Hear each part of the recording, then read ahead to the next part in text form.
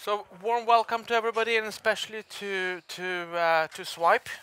So I have Danielle and Patrice Meilland with me today to present the company, and then I'll come back with the Q&A in the end. So let's kick it off. Over to you. That's us. Very simple agenda today. So, Zwipe in brief. We are a biometric authentication technology company.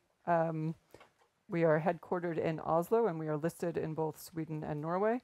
We are a very global company, so we have about 40 employees in 12 different countries, so small but very diverse. As you can tell, I'm American. We have basically the same core technology platform comprising hardware, software, biometric algorithms, manufacturing, design, support that underpins two unique business lines, one for payments and one for access control. And the only difference between the two kind of solutions is the applets that are deployed on the cards in each business line. So a little bit my thunder was stolen here by the panel discussion, but here at least you can see the numbers here. You know, there is a lot of talk and there is a lot of expectation that digital wallets are taking over the world, but that is just patently not the case, and you can see that in the kind of figures that we show here. As Patrice referred to, the card transactions are still significantly higher than digital in 4 out of 5 regions by a very good margin. And specifically in the area that we play with contactless cards, I mean, these are expected to have, to be ubiquitous, certainly pretty much now and certainly by 2026. Within contactless cards, which are essentially all the payment cards that are out there, when consumers are kind of aware that biometric cards even exist, you know, our surveys that we have done really indicate that there is strong consumer demand for this.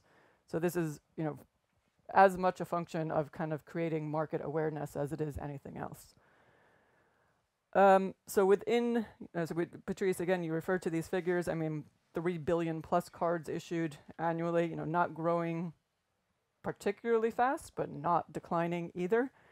And then within the payment, you know, cards, 3 billion, what segment or what percentage of that is going to end up being biometric payment cards?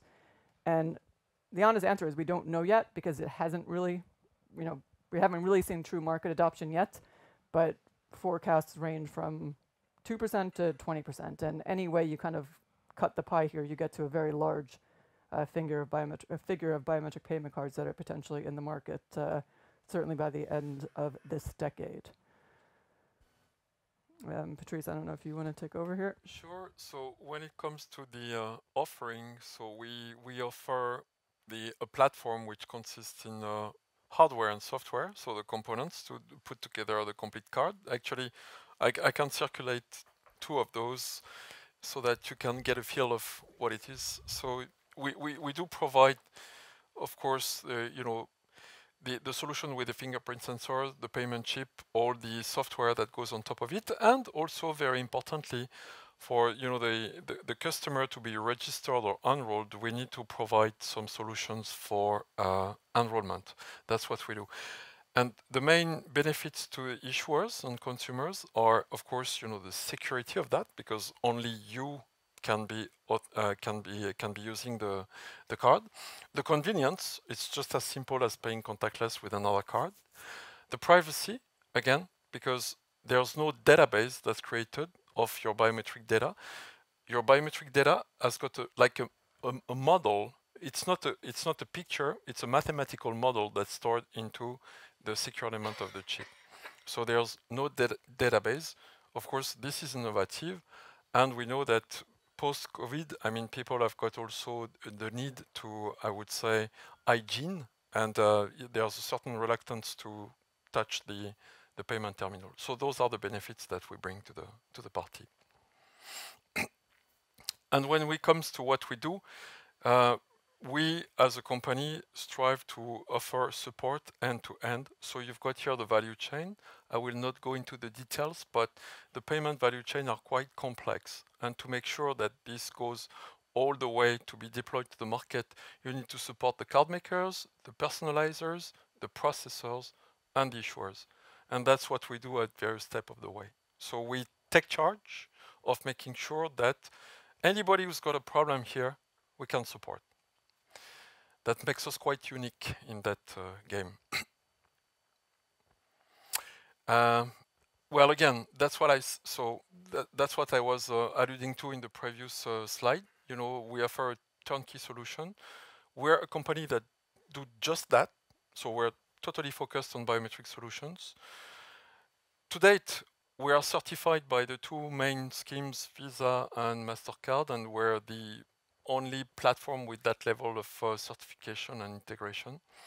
And our customers are telling us that they trust our advice. And again, we want to make sure that everything is ironed out to go to the market, and thus we act as what we call being an end-to-end implementation partner. Yeah, and then, so, do you want to cover that? No, you can carry on. So as we said, we've got, with the same technology, we're addressing two market, payment and access. Access market, so access control when you want to enter the buildings and stuff like that. There's a very strong need for increased security. That's the world we live in. And you've got here a chart with the number of readers that are being sold annually. So that's like 7 million, going up to nearly 11 million next year. And there's an estimation that approximately 500 million access cards will be shipped in 2024. So this is, again, a market that is a very strong, I would say, growing market for and potential for us. So what we do here is that we've been talking a lot about Visa and MasterCard in the payment space. In the access space, we are, I would say, supporting access protocols of two types, one called HID, another one Logic, which are very prominent in some particular verticals and areas of the world. And thus we can also be compatible with existing infrastructure. That's a very strong selling point, is that you don't need to change the infrastructure. The reader is already existing. And instead of having just a regular contactless card, you bring a biometric contactless card.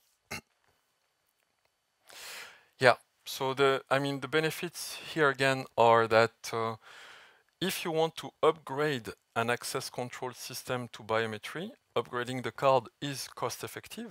Alternative could be to have like cameras or biometric readers. It's a lot more expensive. It's also very fast in terms of biometric authentication compared to some other systems. And I would just single out another one, which is that you don't need, for the company running the infrastructure, they don't need to create a biometric database, which is a problem on twofold. One is regulation, because in Europe it's very complex to store biometric data of people without complying to a lot of, I would say, restrictions. Thankfully, I would say, like GDPR, right? And also in terms of maintaining such a database, it's a lot of work and hence money to make sure that your database is always up to date. For us, I mean, the biometric is in the card. That's it. No need for database. Every user has got its biometric in the card. So I mean, it makes it, you know, that's what we say. It's cost effective, it's reliable, and GDPR, so GDPR is the European regulation of for data privacy, compliant. Here again, same as for the payment, value chain is different, but we support every step of the value chain to help, again, people implementing our solution. And I don't think we want to go into the details of that. We can probably go to the next slide. So I think I can kind of take over now. Yeah. I think the critical message that we want to convey here is that we expect 2023 to be an inflection point actually for both markets. 2022 was a really important year for Zwipe. We completed, or we got certified by both Visa and MasterCard. Several of our SCM customers also received certification. We have several pilots underway, certainly on the payment side. And in access, we completed a pilot at Frankfurt International Airport. And that one kind of came out of the blue, where Fraport, who runs 30 international airports, kind of came to us and selected us as one of two providers because they were specifically doing a test on biometric access control solutions at Frankfurt. And this meant that employees at Frankfurt Airport were actually using our solution on a daily basis in real life. And we successfully passed all the tests that were required and are kind of in this waiting phase where we're waiting for them to move to commercial tender process. Specifically, when we talk about biometric payment cards, if we look at the kind of innovation that's happened in the payment card industry over the last 3 decades, chip and PIN cards were first introduced in 1995, and it took 18 years to get to 1 billion cards deployed. And that obviously required a complete change of infrastructure, complete change of payment terminals and things like that. The first contactless payment cards were introduced in 2007 by Barclays, again requiring an upgrade of existing infrastructure, and it only took 8 years to get to 1 billion cards. So the half-life here is obviously shortening.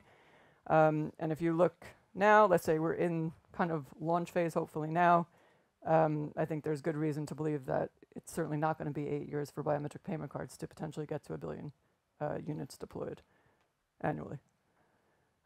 What we saw last year, and this is, I think a critical point, I think everybody, all the players in this market want traction, and kind of what is happening in the broader market is good for everyone that's involved. So at the end of last year, there was a significant increase in the kind of pace of both pilots and commercial launches, and I think it's important to indicate that this is not a very comprehensive, non-exhaustive list. This is just the ones that have been announced. And very excitingly, actually on Tuesday, Zwipe announced our first live commercial launch with Kuwait International Bank, which means that our cards are live and in the market and being used by consumers in Kuwait. So that is why our CEO is not here. He's currently at the Seamless event in the Middle East. And there's a lot of exciting stuff happening there.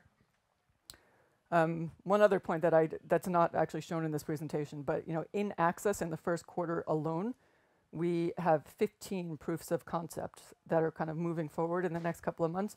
So the traction that we have in the access control market is actually quite astonishing in a very short period of time. We did complete a rights issue in the first quarter, and really this is about scaling the organization, accelerating go-to-market, accelerating more pilots more efficiently, getting our SCM customers industrialized and ready to go in manufacturing cards.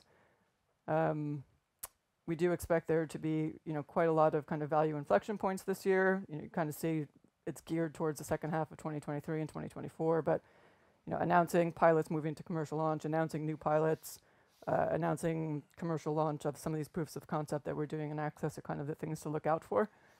And I think I'm kind of at the end of my presentation, but this is the summary of what it is that we do and where we think what our value proposition is.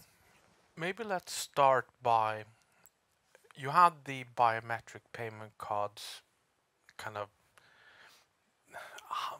penetration rates. You had the fast scenario and the slow scenario. And at the same time, you're talking about the 8 years and you're talking about it being shorter than 8 years. And just doing some math in the back of my head, that doesn't correlate at all to neither the rapid nor the slow uptake curve. So what kind of behind these assumptions, the kind of 10% penetration rate or 8% penetration rate and 2.5% penetration rate by 26, 27? So again, these are all external research providers that were shown in that kind of 10%. And again, Okay, yeah. ABI research is somewhere between 2 and 8.6%. There are other, I don't want to name names, but there are other research or organizations that's out there kind of saying that this could be as high as 30%. So that's where you get to these kind of numbers. Okay. Then let's maybe talk a little bit about the value chain and where you are, and let's start by the payment. So, well, there are basically two companies making the, you have 3 card manufacturers that have 70% of the market, and then you have tier 2 and tier 3, which account for the remaining 30. And then you have Infineon, ST Micron, you have, a lot of component manufacturers who then deliver directly to the tier 1 card manufacturers.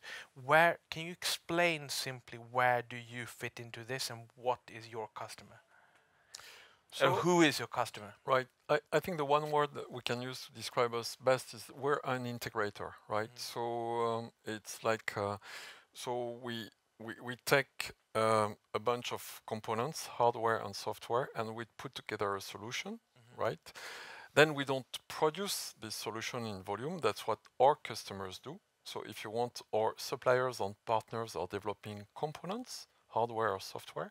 We put all this together into a platform, a solution that we get certified by the likes of Visa, MasterCard in payment, or HID and Logic in access. And then we sell this solution, and we will sell the solution to people who are going to produce it in volume. So our direct customers in payment would be the card makers.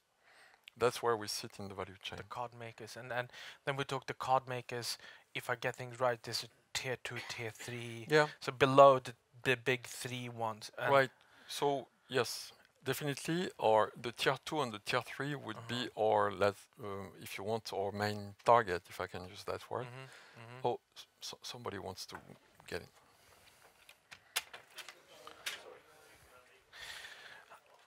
And I mean, you talk a lot about the market being taken off as we speak. So 2023 will be kind of a key year. And let's talk about like tangible evidence is a hard word, but if you look at actual signs versus kind of expectations, where do you stand on this scale in terms of, you have a lot of pilots, and there's a lot of discussions, there's a lot of offerings and well, discussions and pipeline, etc. But where do you if you scale this, if you have a scale, where do you stand? How much tangible signs are there that this is actually happening, and how much is expectations? Because we've been waiting for this market to take off for some time, and it's taken longer than we expected. Yeah, I mean, I think the tangible evidence is really kind of in this list that we show here, where, I mean, these are announced pilots. Again, it's not exhaustive. I mean, I think what everybody in the market is waiting for, and I think this is kind of what's needed. I think there are 3 things that are needed. I don't think it's necessarily cost of card. That's the most important thing. As we've alluded to, metal cards have taken off at a very significant price point. We think it's consumer awareness. And then from there, I think it's one bank that has some global name recognition, even offering this to a very tiny segment of their customers, or potentially it's one of the big fintechs kind of moving forward with this. As could be the tipping point. If we looked at what we just announced in the Middle East with Kuwait International Bank, again, we kind of expect that to get the market moving there. So I don't know exactly what the tipping point is going to be, but I think we're very close. And maybe we have a couple of minutes left, and let's maybe spend it a little bit on access and Fraport. So what you've done some trials with Fraport, and is it right to say that this is taking off and the potential is bigger, but access is maybe going to be faster but not as big in the end? Is that the right conclusion? I don't know if that's the right conclusion, actually. I would say that I think the decision-making process in access control is not nearly as long as it probably is with banks, which tend to be very large hierarchies. We think access control, because in many cases we are speaking actually to the direct end customer, the decision-making process is shorter. And it was alluded to by somebody earlier that access control is a much more fragmented market, but because of that, it actually means that the decision-making process is faster. And if you look at, so Fraport, again, this big global organization, but Frankfurt, they can make an independent decision to kind of move forward with access control. It doesn't have to be a Fraport-wide thing. If we look at what we've announced already in Q1 this year with Richmond International Airport, again, it's not JFK, but we're still talking about 20,000 employees. We're talking about a pilot that's being run in conjunction with the Safe Skies Alliance in the United States, where the kind of outcome of the pilot that's being operated now will be shared to all kind of Safe Skies Alliance members. Well, there's the alarm. But we do think the access control is potentially quicker to market, and I would not agree that it's necessarily the smaller market. Okay, but it's easier to see that it's maybe taken off faster than the cards will be, and then we'll see what the cards will do and how long it will take, but you will have the takeoff in the access cards faster. Yes. But nevertheless, in both markets, 2023 is going to be an important year. I think, unfortunately, our time is up. Time is up. And I think somebody else will want the room. So thank you very much.